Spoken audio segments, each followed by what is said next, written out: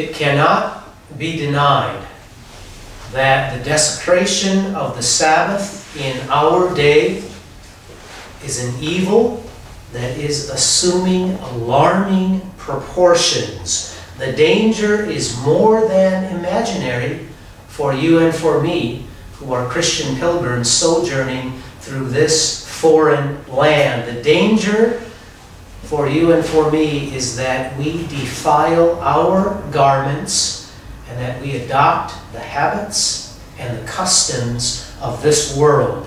And there are many causes and circumstances that have arisen to aggravate this danger of desecrating the Sabbath day. One of the dangers has arisen is this, that there is a certain economic prosperity in which we all live.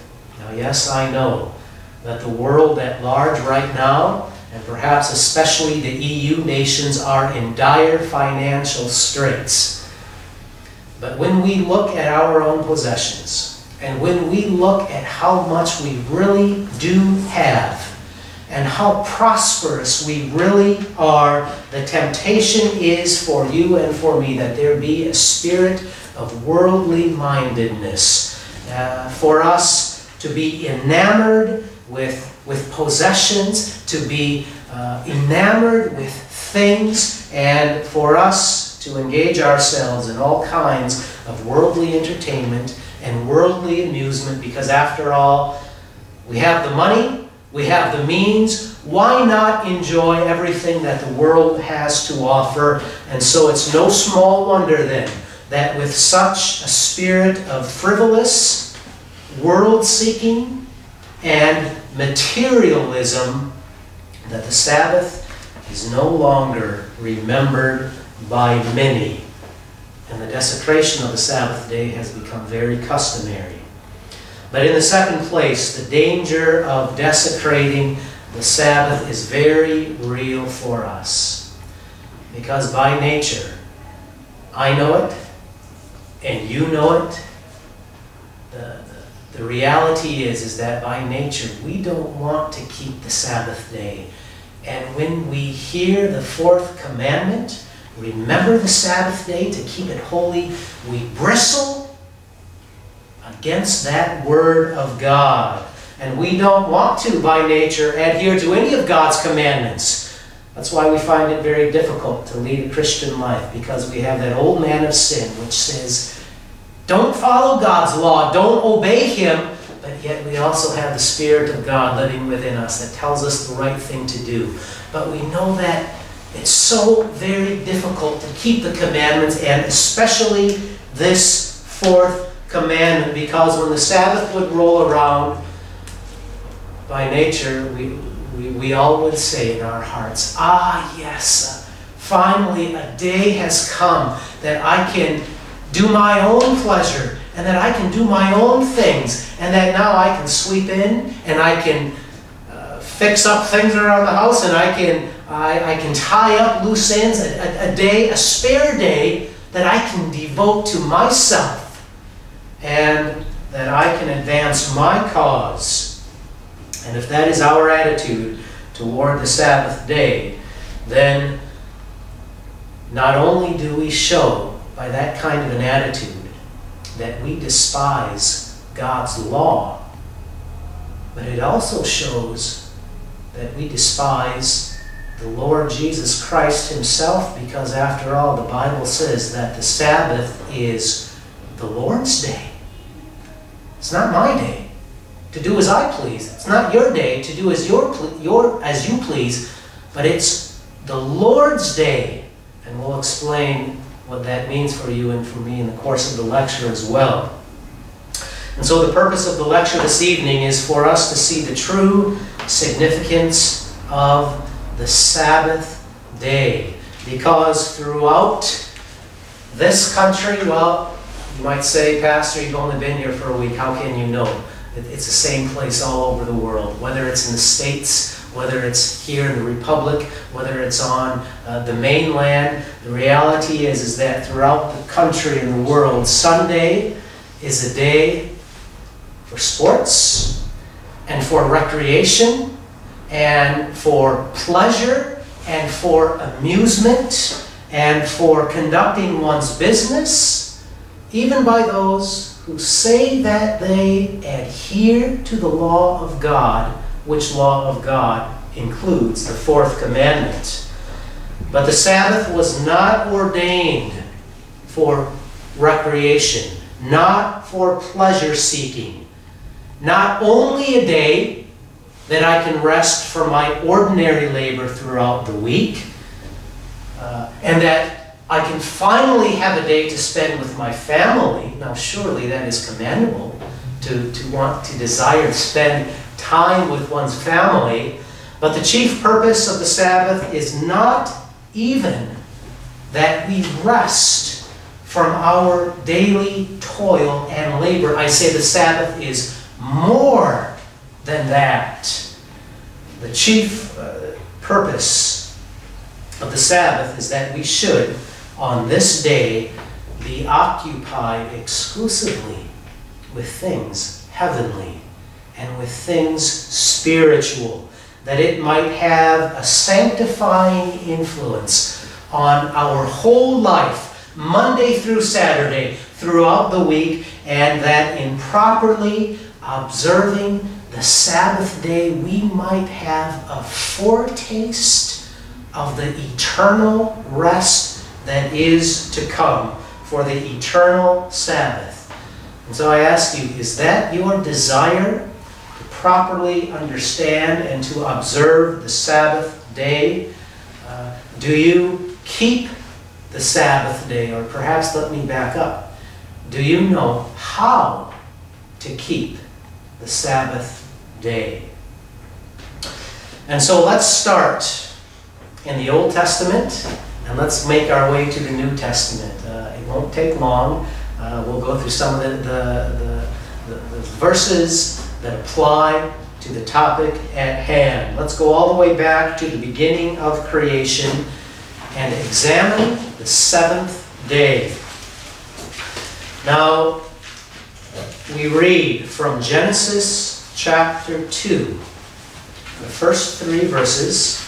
With the first chapter of Genesis, we know, is the creation account, how God created all things. And now in Genesis chapter 2, verses 1, 2, and 3, we read this. Thus the heavens and the earth were finished, and all the host of them.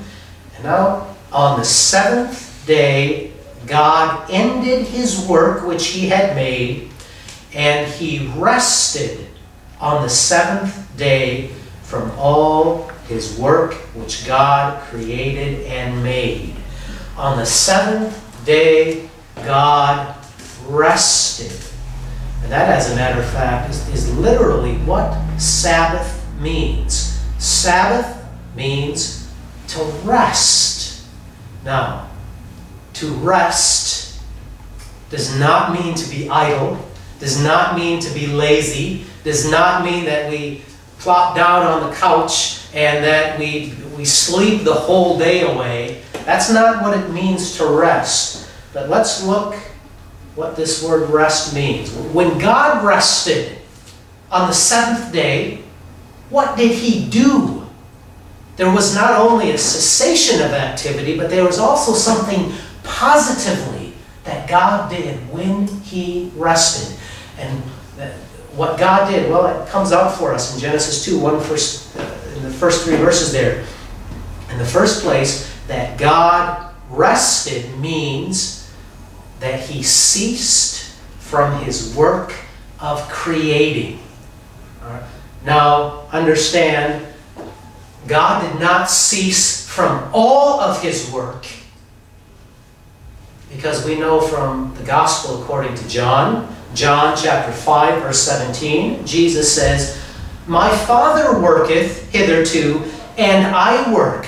That was in connection with a miracle that Jesus performed on the Sabbath day.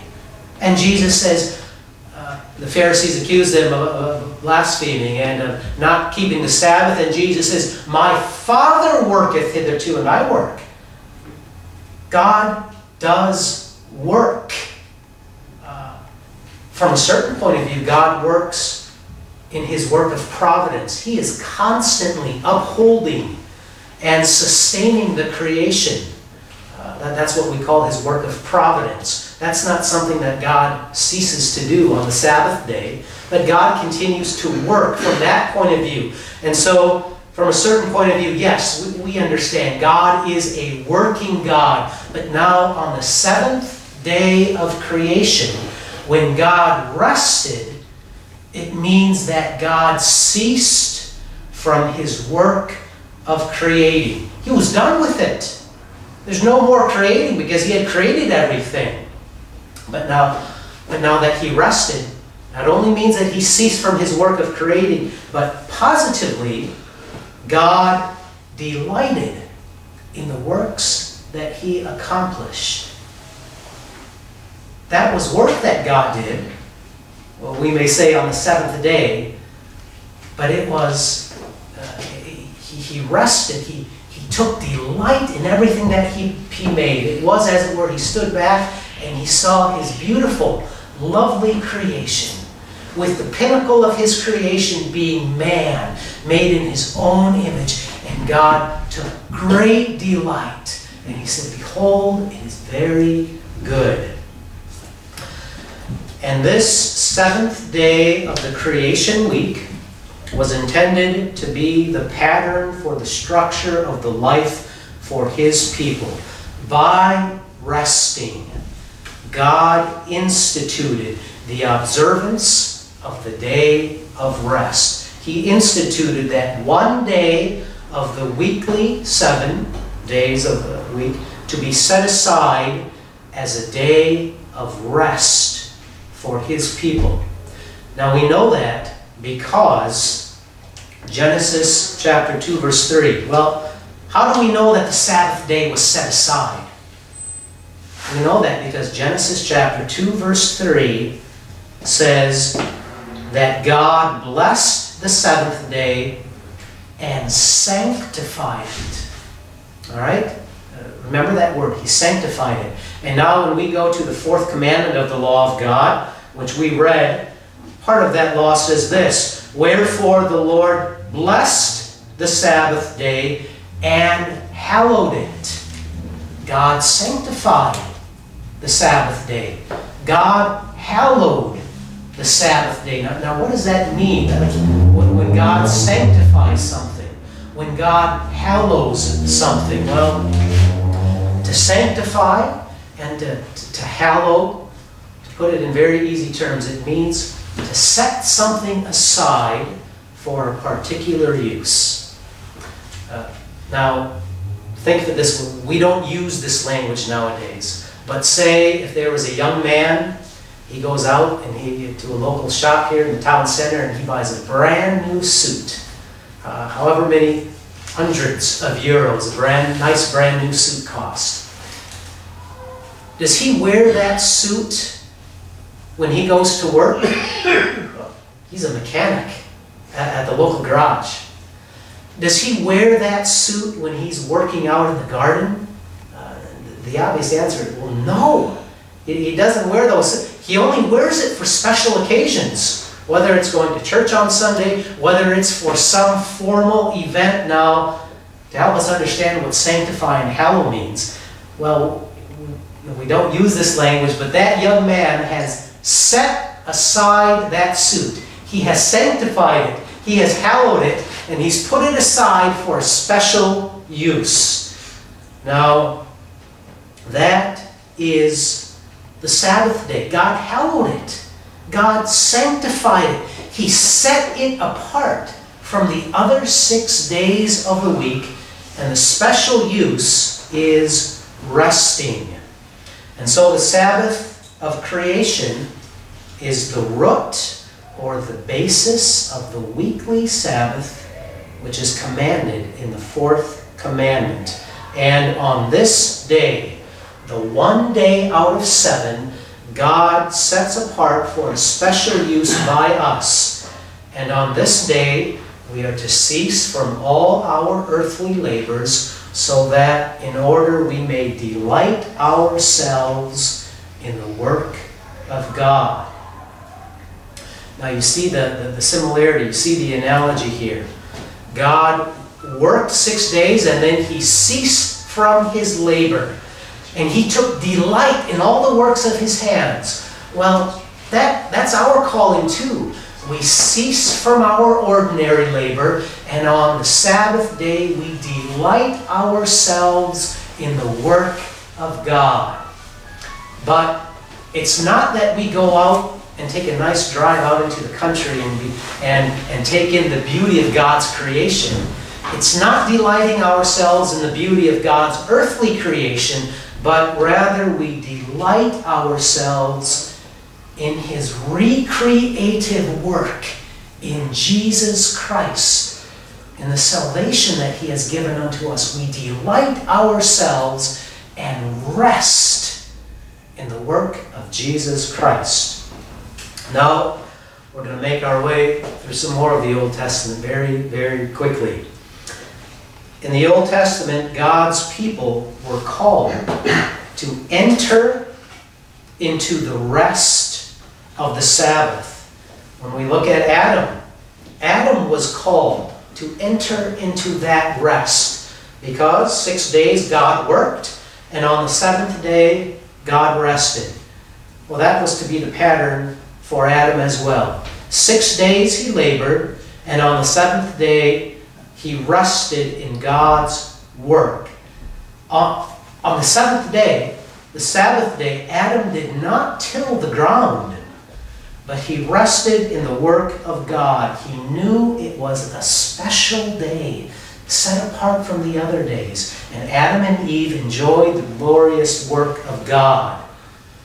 But we all know what happened next. The fall into sin.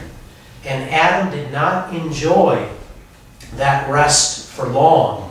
Because he sinned, he was thrust out of the garden, and now he must labor with blood, sweat, and tears, tilling the ground. And this points out that there was a better rest for the people of God. Now, as we make our way through the Old Testament, throughout the rest of the Old Testament, God comes to Israel through the 10 Commandments and calls the people to keep the Sabbath day. And if we look at Deuteronomy chapter 5, verse 15. Deuteronomy chapter 5, verse 15. We read in that verse, "And remember that thou wast a servant in the land of Egypt, and that the Lord thy God brought thee out thence through a mighty hand, and by a stretched out arm. Therefore the Lord thy God commanded thee to keep the Sabbath day." And now notice that there is some progress and there is some development going on here. They were to keep the Sabbath day, not only because God rested, but because God delivered the Israelites out of the land of Egypt. He brought them out of the house of bondage. And you know our Bible history. In the land of Egypt, they were slaves. They were at the mercy of Pharaoh. And he treated them cruelly. And he killed them. And their lives were miserable. That's a picture of the bondage of sin. And now God led them into the land of Canaan. He delivered them out of that miserable bondage. And in the land of Canaan, they delighted themselves in the work of God. They looked back on what God did for them. He brought us out of the land of Egypt. We were so miserable. Our lives were terrible. God delivered us, and look what He gave us. He gave us the land of Canaan. He gave us everything here. We didn't even dig these own wells. We didn't build these houses. We didn't plant these olive trees. He gave it all to us. He delivered us. And so we're commanded to keep the Sabbath day. And in the land of Canaan, they entered into the Sabbath rest of Jehovah. because God gave them a taste of rest, even his own covenant life and fellowship. But the Sabbath that the Israelites enjoyed in Canaan was only a type. It was only a picture. It wasn't the final reality that God would give to his people, but it pointed ahead to a better day when the rest that God would give his people would be full and be complete. Because we know in the Old Testament, the land of Canaan was a type, it was a picture. There were so many sacrifices, there were so many rules, there were so many regulations governing the life of Israel, and all of this proclaimed loudly that there is a better rest for the people of God. And so, the reality is the New Testament Sabbath. On this day, we enter into the rest of Jehovah God. And we enter especially into the rest of the perfect and complete work of Jesus Christ. Well, let's ask, what is that work of Jehovah God? The type of rest that we enter into. And that work of God is this. It's the complete and finished work of Jesus Christ. And let me demonstrate that from Scripture, from Hebrews chapter 4. The passage which we read, because you cannot understand the Sabbath day properly unless you are grounded in the truth revealed to us in Hebrews chapter 4, verses 9 and 10. Because in verse 9, we read this. Hebrews 4, verse 9.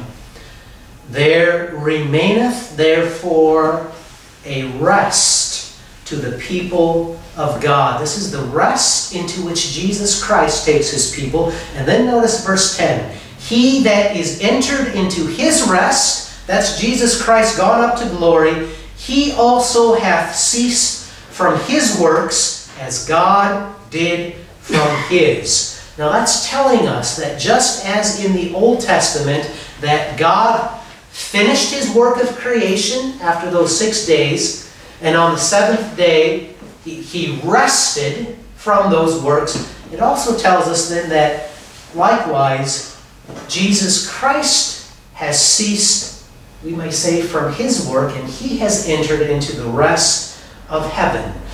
And what is that work that Jesus Christ ceased? Well, it was his work of redemption that he perfectly, once and for all, accomplished on the cross. And so on the Sabbath day, we enjoy especially this redemptive work of Jesus Christ and the riches of salvation that we have in him. We rest. Remember what that word Sabbath means. It means to rest. That's what we do. We rest in the perfect and complete work of Jesus Christ. We enjoy the forgiveness of sins. We take great delight in the righteousness of God that he has imputed unto us, and we take pleasure in fellowship with God, knowing that he is our Savior in Jesus Christ. So that's the idea behind the Sabbath day. Now, let's ask this question. What about our observance of the Sabbath day? Now, I have in mind that the Sabbath day in the Old Testament was on Saturday. But we celebrate the Sabbath on the first day of the week. What is the explanation behind that? Well, it's not the case that the fourth commandment, which says, remember the Sabbath day to keep it holy, it's not the case that the fourth commandment was simply confined to the Old Testament and that fourth commandment only applied to the life of Israel, but that now in the New Testament, well, we do away with the fourth commandment and we can really call any day that we want the Sabbath day.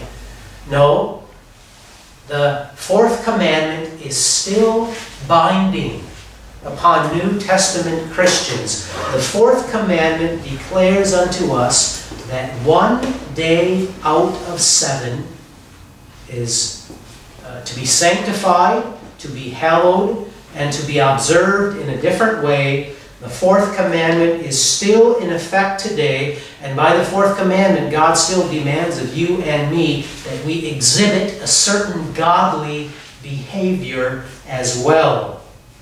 Now we know that in the Old Testament, the Sabbath day was the 7th day, Saturday. That's when, to use that language, Israel worshiped God. They did that on Saturday. But now in the New Testament, that day has been changed to the first day of the week, Sunday. And notice, the church did not change the Sabbath day from the 7th day of the week to the first day of the week.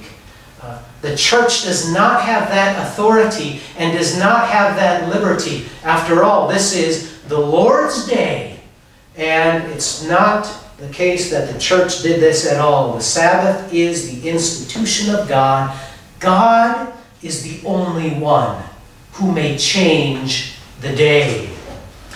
And God changed the day in the resurrection of Jesus Christ on the first day of the week.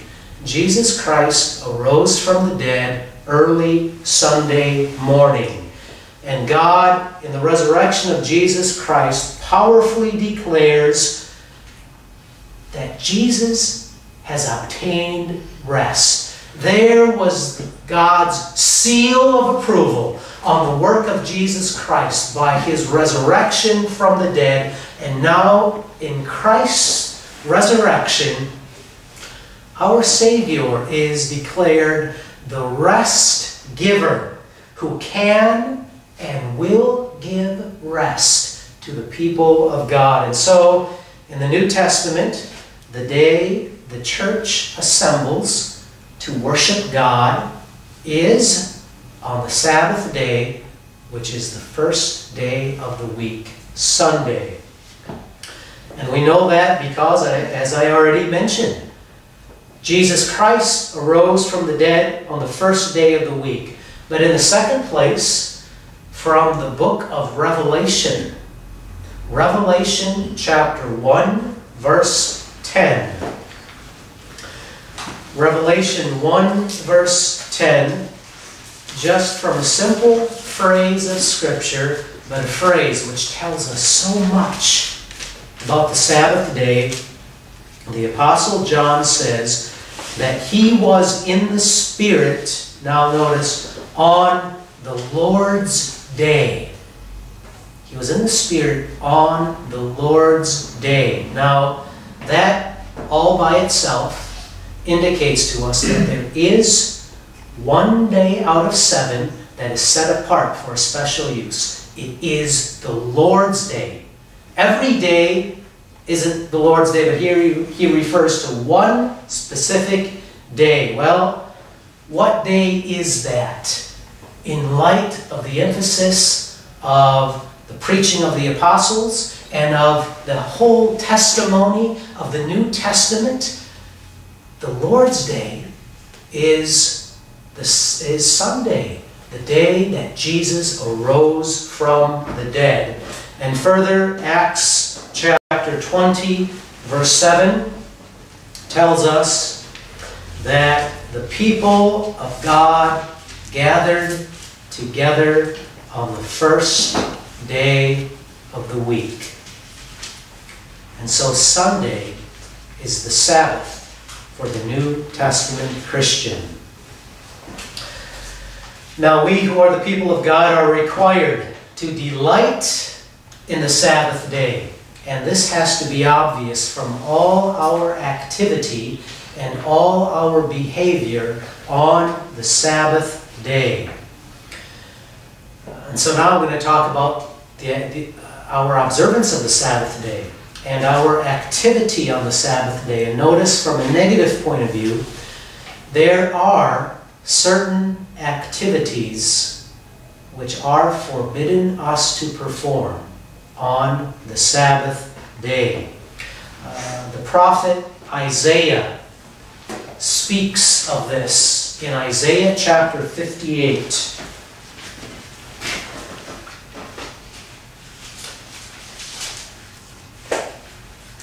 Isaiah chapter 58. I'm going to be focusing for a few moments on those two verses, the last two verses in the chapter, verses 13 and 14. But let's read verse 13 right now. Well, both verses. If thou turn away thy foot from the Sabbath, from doing thy pleasure on my holy day, and call the Sabbath a delight, the holy of the Lord, honorable, and shall honor him, now notice, not doing thine own ways, nor finding thine own pleasure, nor speaking thine own words, then shalt thou delight thyself in the Lord. And I will cause thee to ride upon the high places of the earth, and feed thee with the heritage of Jacob thy father, for the mouth of the Lord hath spoken it. But notice from verse 13 what the prophet Isaiah forbids to be done on the Sabbath day. Not doing thine own ways, nor finding thine own pleasure, nor speaking thine own words. Now, Isaiah 58 verse 13, it mentions twice the seeking of one's own pleasure. He's not being redundant, but he repeats this for emphasis. Now, what are those kinds of pleasures that the prophet Isaiah is speaking of? Well, there are two ways that it's possible for us to seek our own pleasure. Well, in the first place, verse 13 says, doing thine own ways. This is something that is forbidden. On the Sabbath day, we may not do our own ways. Now, what does that mean? Well, that means, as reference to our daily occupation, our daily work, the things that normally occupy our time throughout the week. And whatever that work may be, whether we are a teacher, whether we are a professor, whether we labor in the whatever type of labor it is, the Bible says we have to put away doing our own ways, and on Sunday we put that work aside. Apart from works of necessity, apart from works of mercy, all work is forbidden. We may and we must work on the first 6 days of the week, but on the seventh, on the Sabbath day, Sunday, work is forbidden. Now, in the second place, how is it possible that we seek our own pleasure? Isaiah 58 verse 13 says, speaking thine own words. That's something that's forbidden us as well. Because if we are to delight ourselves in the Sabbath, well, this involves our speech as well. And we delight in the Sabbath day, now from a negative point of view, by not speaking our own words. Now what does it mean to speak our own words on the Sabbath day? Well, it's the kind of idle talk and chatter and chit-chat which really has nothing to do with God. It's the kind of talk that completely forgets about God and pushes God aside and simply talks about frivolous things, unimportant things, things that have absolutely nothing at all to do with our Christian walk and our Christian confession. Now, This doesn't mean that we're not to speak on the Sabbath day at all. Of course we are to speak. But we're not to speak our own words. But we must speak the words of God. And all our speech must be holy and dignified and sanctified.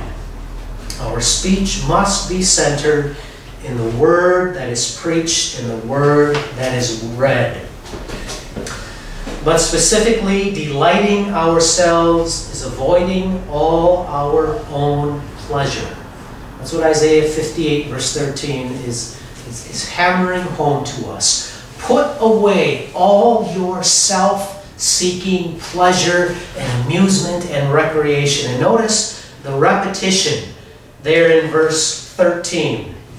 Not doing thine own ways, nor finding thine own pleasure, nor speaking thine own words. When you wake up on Sunday morning, is the first thing that you say is this: finally, a day for me, a day that I can do what I want to do, because I didn't set aside enough time earlier in the week, and now I am going to do it on Sunday. A day in which I can seek mine own interests and do mine own pleasure. And now the Word of God says to us this: don't seek your own pleasure. Don't seek your own advancement, but rather our thoughts must be centered upon the Lord. After all, this is the Lord's day, and what we speak and what we do and everything else that fills up the day must be centered and focused upon God and upon the work that God has done in Jesus Christ in giving us rest from all our sins. Well then, how then do we properly observe the Sabbath? We just spoke at length about what we're not to do. Don't seek your own pleasure. Don't speak your own words. That's the word of the Bible to us. Don't do those things. But now, what are we to do? Well, Isaiah 58 verse 13 speaks about delighting in the Sabbath and calling it a delight. And we delight in the Sabbath when we rest in the perfect work of Jesus Christ. How are we to do that? Well, it's by going to church and by hearing the gospel that you are saved not by anything that you have done, but by the work of Jesus Christ.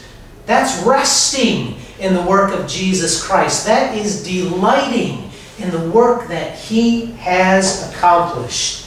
And so, the basic thing for Sabbath observance is that the believer hears and believes the gospel of justification by faith alone, by grace alone. And that comes out for us in Hebrews chapter 4, verse 10. Now there's something here in Hebrews 4 that's easy for us to overlook with regard to our enjoyment of rest. Here in Hebrews 4, verse 10. Verse 10 says this: He that is entered into his rest, he also hath ceased from his own works. God ceased from His own works, and He rested on the Sabbath day. And Sabbath observance for us involves our ceasing from our own works. All right?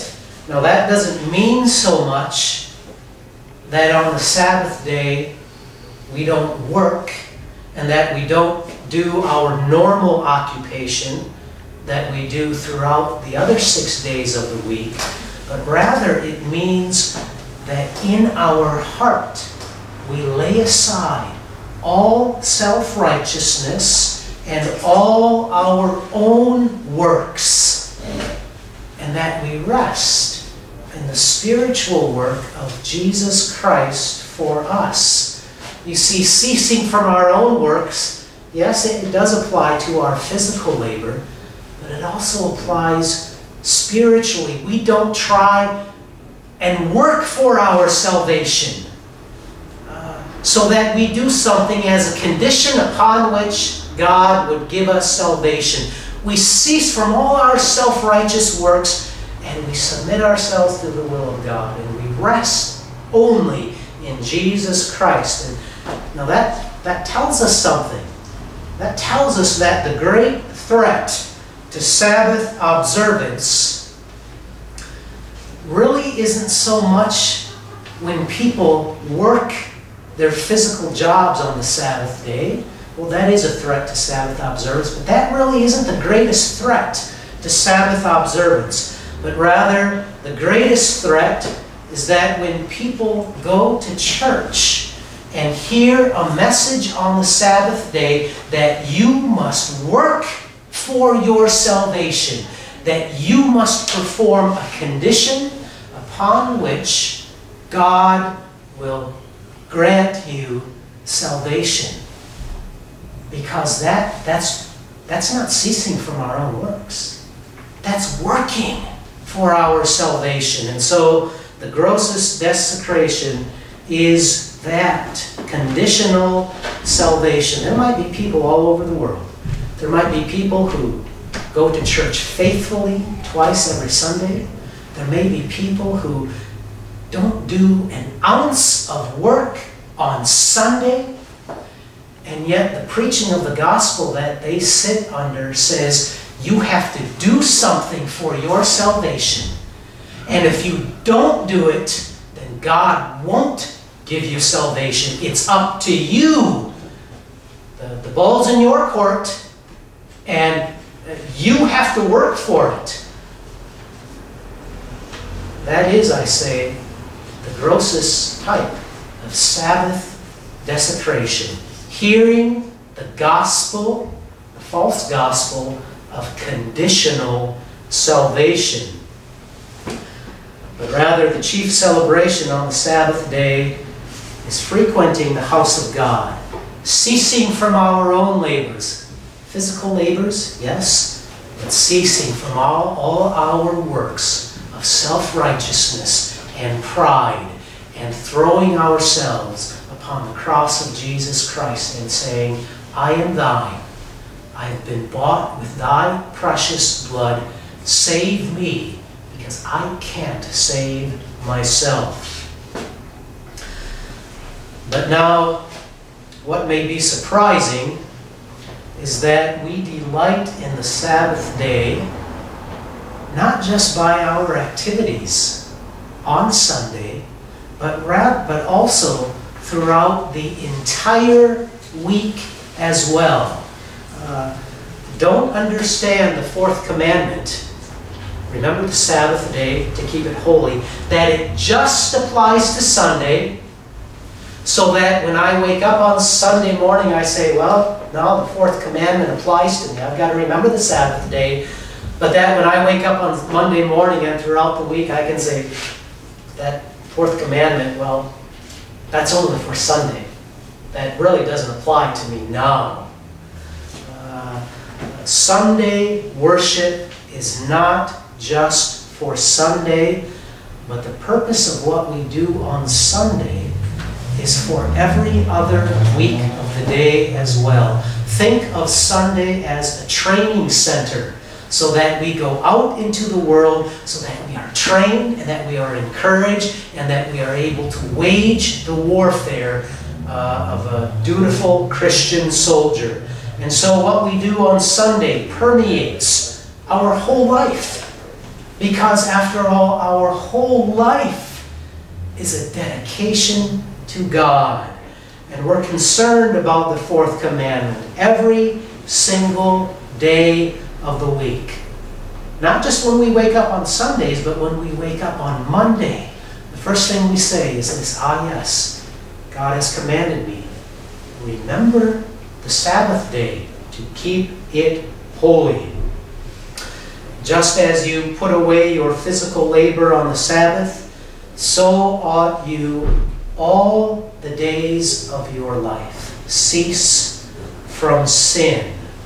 On Monday morning, you wake up and you remember that just yesterday I came into contact with the Word of God that I heard in the preaching of the gospel. And He encouraged me, and He gave me His words, and He gave me His grace, and now I'm going to go forth in the rest of this week in the power of His might and the power that I heard on this Sabbath day. And so, as you go forth throughout the week in all your labors, go forth in the power of the risen Lord and Savior, Jesus Christ. That is delighting in the Sabbath day, not just on Sunday, but every day of the week as well.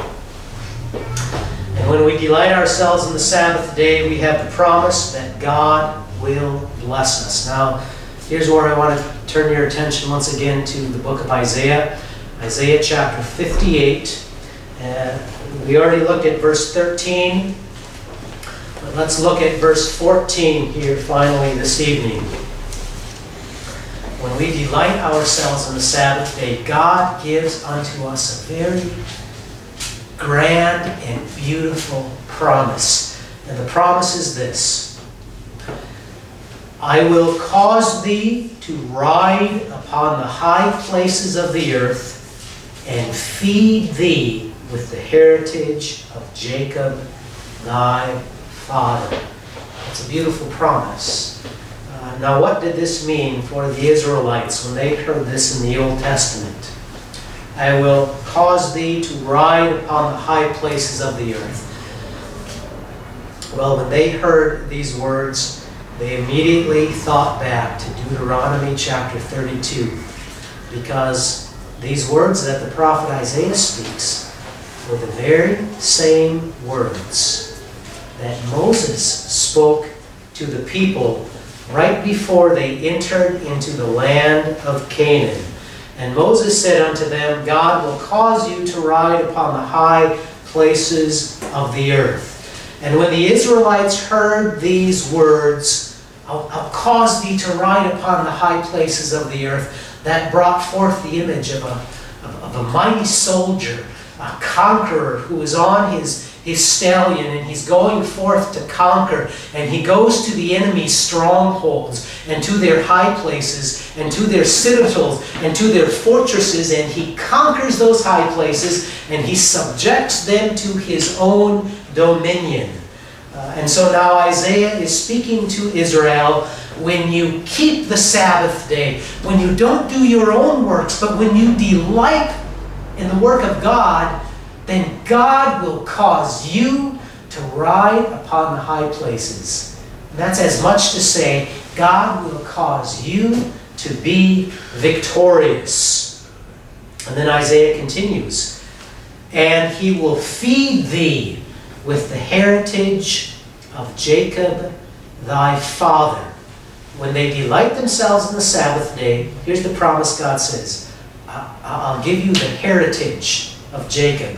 What was the heritage of Jacob for the Israelites? It was the land of Canaan. What is the heritage of Jacob for us?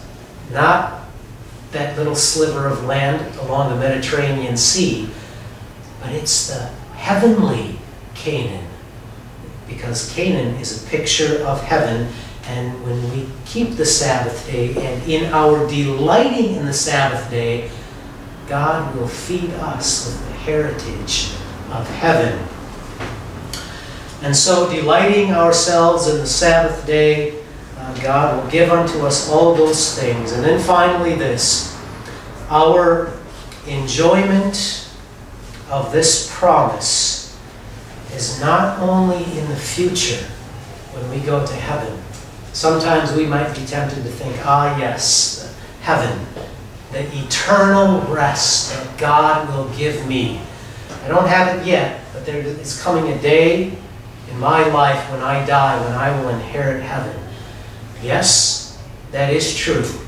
And then you and I will inherit that perfect rest. But know this as well. In this life, we also enjoy a foretaste of that rest which is ours in heaven. Every single Sabbath day, we have a foretaste of what heaven will be like, and of what types of joys and delights will be ours there. Because even on the Sabbath day, when we hear the preaching of the gospel, we hear the words of Jesus Christ unto us. I love you, my people. I shed my blood for you. You are my people. And now, every Sabbath day, we get a taste of heaven because we hear the word of the gospel. We hear the word exposited to us from the Holy Bible. And we say, give me more. I want more preaching. I want to experience more and more a foretaste of heaven. And then we find ourselves not only longing for Sunday each and every week so that we can receive more grace and that we can hear more of the preaching of the gospel, but then we also find ourselves that we begin to long more and more for the eternal rest which God will give unto us in heaven in that day when He takes us to be with Him in glory. And so that is the Sabbath day. Very short lecture about the Sabbath day, many other aspects of the Sabbath day as well. But may God work in our hearts to honor and sanctify the Sabbath day. And with that, I'd like to open up the floor. Do you have any questions about I just have Sabbath? Yes. You said people of Ireland, and then you said the mainland. Where's the mainland? When I said the mainland, I referred to the continent. Continent? Europe. Oh yeah? And the Netherlands and Germany. How did you make that up? You know what? I think it was in my study of history. Sometimes we refer to the continental history and then to the history that is taking place here in the British Isles. But this is the British Isles. I believe so. I'm willing to be instructed. Right. Northern Ireland is British Isles, but not Ireland. It's a bit off topic. All right. I'm willing to be instructed on that. Yeah. All right, good. You should know that, man. Anybody else? Terry. In Hebrews chapter 4, verse 7, I know it wasn't covered specifically, but it probably has a bearing on the topic. It says, again, He limited a certain day.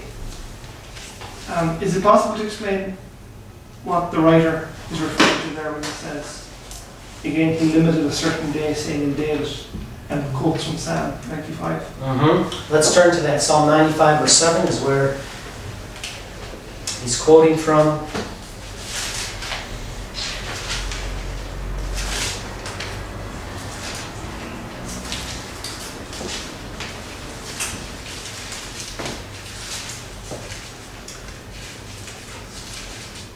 He's added, the writer to the Hebrews has in mind especially that last phrase in verse 7, and then going on in verse 8. Today, if ye will hear His voice, harden not your heart as in the day of provocation, as in the day of temptation in the wilderness. And then in Hebrews 4, verse 7, we read, Today, again, He limiteth a certain day, saying in David, Today, after so long time, harden not your hearts. And the thrust of what Hebrews 4, verse 7 is saying is that he's referring back to the Old Testament, to the book of Psalms, to David, and is simply pointing out that there is a day Now, the book of Psalms doesn't say exactly what day, but it says that there is a day. Today, harden not your hearts, as in the provocation when they tempted God, or tempted Moses, God in the wilderness, when there was no food, was no water. But Psalm 95, verse 7 is the basis. But right now, suffice it to say that he's limiting a certain day. Every day of the week isn't the Sabbath, but there is one day of the week. That's a very difficult verse. That requires a. We've had a number of lectures, sermons on the Sabbath day. Have you? But what's very evident from tonight is that we've got many, many more. There are so many different aspects to it. Mm-hmm. Mm-hmm. So it's a very rich area. Mm-hmm. Yeah. Now, well, before I say some more things, I guess, are there any other questions? Manuel? Yeah, more of a practical question. I'm sure it has happened before that some believers have not been able to find work because they refuse to work on the Lord's Day. I was wondering, is there anything that a Reformed church can do to help such believers? Or what is kind of from a practical point of view? What can a church do? Say if that family is, in great difficulties financially because of that. All right, because somebody perhaps is not willing to work on the Sabbath day, and because of their holding to the fourth commandment, that they can't find work. Yeah. Yep. That goes to show us that first of all, we obey the Word of God. The Word of God says, cease from your own works. Apart from works of necessity and works of mercy, I'll speak to that in a bit, all work is forbidden. And if a man or a woman, father, mother, and they have many children, and they find that because they hold to the fourth commandment and to the Word of God, that they are not able to find work on the Sabbath day, for one thing, they are being persecuted for righteousness' sake. But for another thing, the church, the individual members can either help that man find a job, but in a church, usually that man also can go to the deacons. And if he needs help financially, there are the mercies of Jesus Christ to take care of that family. And such a family should not be ashamed at all to go to the deacons of the church and to request those mercies. Say there are certain professions where their work is a work of necessity. Doctors, nurses, soldiers.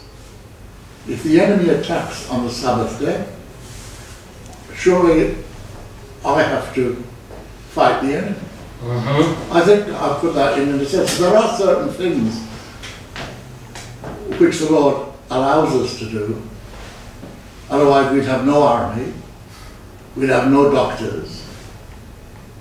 So, how does that fit in? Yep, we have to make sure that when the Bible tells us that cease from your labors, we understand that to mean that we don't work on the Sabbath day. But we don't take the extreme position and say every bit of work that I could possibly conceive of is forbidden, because I brought that verse up in John chapter 5. Jesus says, my Father worketh hitherto, and I work. Now that tells us that the rule is don't work. But there are exceptions to that rule. The Bible gives those exceptions. Thank you for asking that question. I was going to elaborate on this a little bit earlier. But if you turn to Luke chapter 14, that's where Jesus gives unto us more instruction.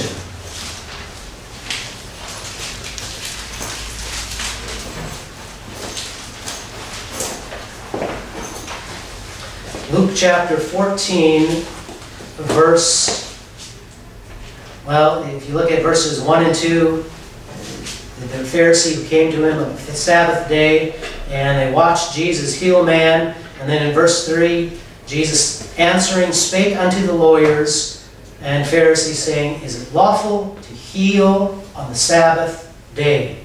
Jesus healed a man on the Sabbath day. And from a certain point of view, he worked on the Sabbath day, and the Pharisees recognized that at work, and they say, You may do that. But Jesus says, well, by the very fact that Jesus did do it, tells us that works of charity, works of mercy, whether it be doctors or nurses, that type of work is allowed. Doesn't mean that we actively go out and pursue to be a doctor so that we can work on Sunday and so we don't have to go to the preaching. Of course not. But that's allowed nevertheless. Now, in the very next verse, in verse 5, Jesus gives us a little bit more instruction about working on the Sabbath. And Jesus answered and said unto them, Which of you shall have an ass or an ox fallen into a pit, and will not straightway pull him out on the Sabbath day? There Jesus is referring to works of necessity.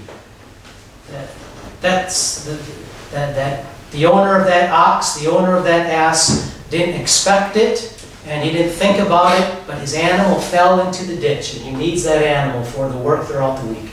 So on the Sabbath day, he might have to round up 2 or 3 more men, he might have to get some equipment, and he might have to pull his ox out of the ditch.